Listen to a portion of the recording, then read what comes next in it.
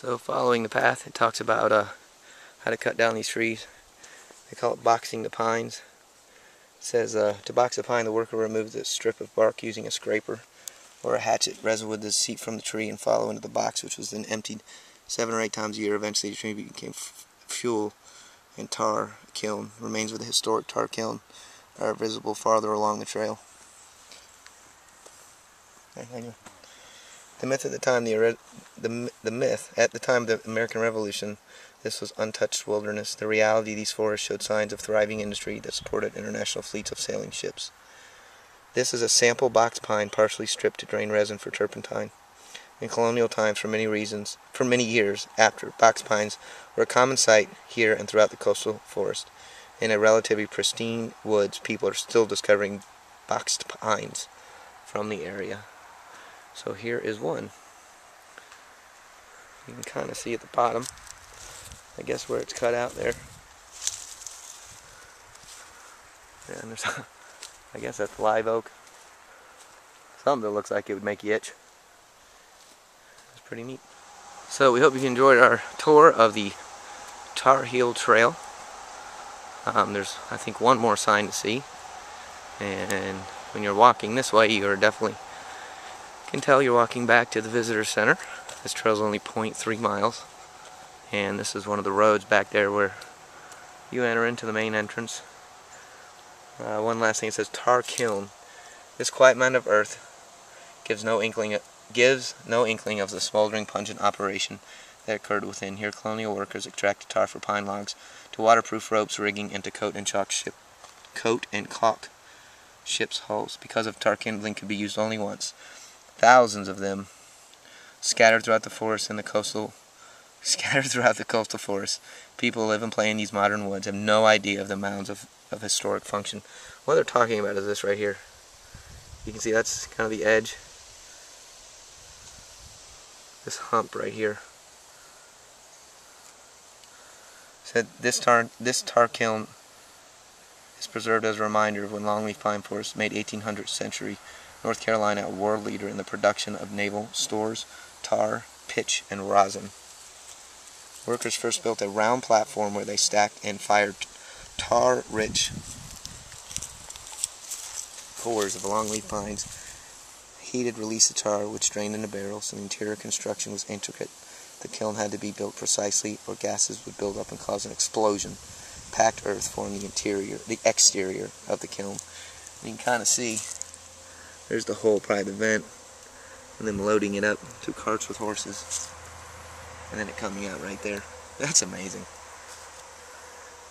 I'm not sure who is having more fun, me making this video or you watching it. So you can kind of see it goes from there all the way to about right there.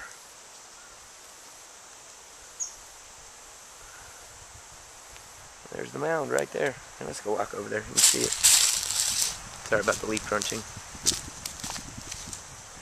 You can almost see an indentation in the grass still. Right there.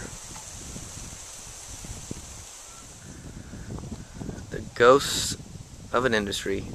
The change in forest says it all. Longleaf pines are now rare in this area, although the naval stores industry thrived throughout well into the 19th century. As it was doomed as soon as the first ironclad ships were put to sea, pine tar from longleaf pines were no longer needed to treat ships' hulls. Faster-growing loblolly pines fed the virgin pulp and the lumber industries and began to dominate the coastal forests. Along the trail you may notice several stands of young longleaf pine seedlings. The National Park Service is planning them to provide a window on the colonial economy and to more accurately depict the battlefield landscape. Gradually the forest will begin to resemble the scene where the Patriots labored and fought. So that's what the longleaf pine seedlings look like. And that's what the old ships used to look like. This is a steelhold USS Trenton in 1878. And there's the beautiful red, white, and blue as you enter the park into the parking lot. And then the trail kind of just wraps around and dumps back into the parking lot here. So we're going to leave the camera on as we leave the park here. It's a real nice hill surrounded by all kinds of pine trees. This is really, I don't know who takes care of this park, but they really do a phenomenal job.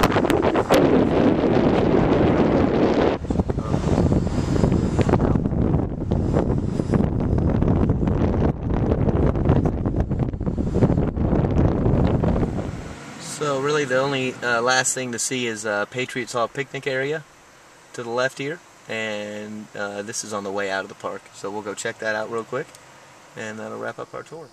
So welcome to the picnic area. This is the last stop. I had to show everybody this tree. Look at this thing. It's got to be one of the coolest trees I've ever seen. It's just a pine tree that's just totally been looped around and probably damaged from storms. There's a huge sheltered picnic area over there with a roof, and looks like probably close to a dozen tables. See you later, cool tree. And then there's obviously a big field kind of for playing around and doing their thing. And there is the main picnic area. I'll show you that in just 1 second. There's a pretty informative sign up here. Man, that tree was cool. It says, "Welcome to the picnic area. It's first come, first serve. But no one group or family may use this entire shelter. Grills, cookers, and vehicles must remain in the parking area. No roller skates, skateboards, etc. Noise must be kept to a level that's not disturbing other." Thank you. So welcome to the picnic area. You can see this is big. There's 1, 2, 3, 4 garage doors. And it talks about the battlefield. We already showed you this with the map. Some of the monuments and kind of some history. There are some restrooms here. Talks about this was flooded back in 1999 from Hurricane Floyd. Be aware of your surroundings. There are mosquitoes, there are plenty of ticks, there are chiggers, there are bees, and there are fire ants. And that about wraps it up. I don't know if you can see inside here. It's a huge area. Ceiling fans, PA system, flags. I'm sure you can rent this out. Bunch of picnic tables, grill, several areas for a fire. And as you will see, a few more picnic tables. And over there. And then the road on the way out. A real nice field to play in. That's it, everybody. We hope you enjoyed our tour of the Moores Creek battlefield. There's the exit on the way out. Picnic tables are behind us. And the visitor center is to the right, now behind us. And there is the exit to the park and Highway 210. We truly appreciate you watching our video. We hope you learned a lot about American history, Moores Creek battlefield, North Carolina, and your fight for freedom. Come check this out sometime. Thanks for watching AntlerDreamer.com on YouTube, and don't forget to check out our website, www.AntlerDreamer.com.